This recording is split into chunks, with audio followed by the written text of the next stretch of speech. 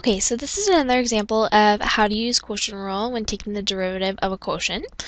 So the question reads, find the derivative of f at x equals 3x minus 4 over 2x squared minus 1.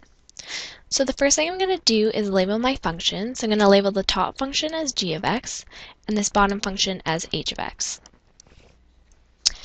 A reminder of the formula for quotient rule is when you take the derivative of one function over another function,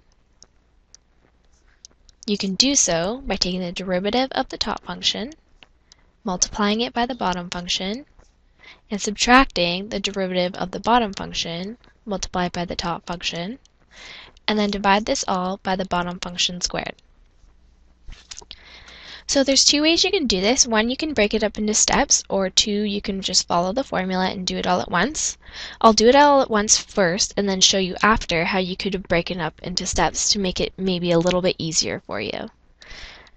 So to do it all at once, you just take the derivative of the first function, so 3, multiply it by the second function, 2x squared minus 1, subtract the derivative of the bottom function, which is 4x, and multiply that by the top function, which is 3x minus 4, and then divide it all by the bottom function squared.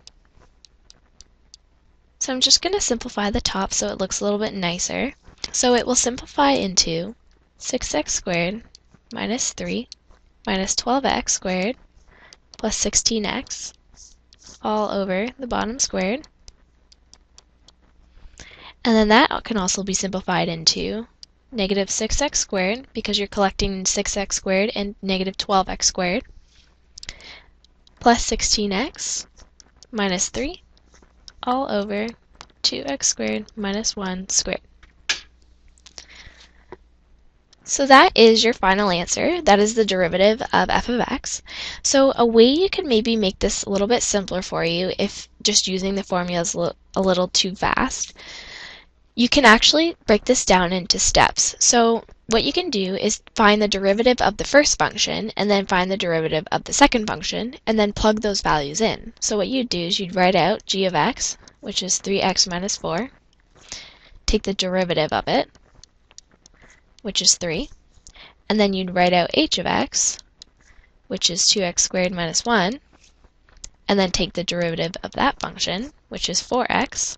And then what you simply do is where you see h prime of x, plug in h prime of x, which is 4x. Where you see g prime of x, you plug in g prime of x, which is 3. And where you see h of x and g of x, you plug in the original functions. And for the bottom, you take all of h of x and square it. So you can put this in brackets and just add a squared for h of x squared.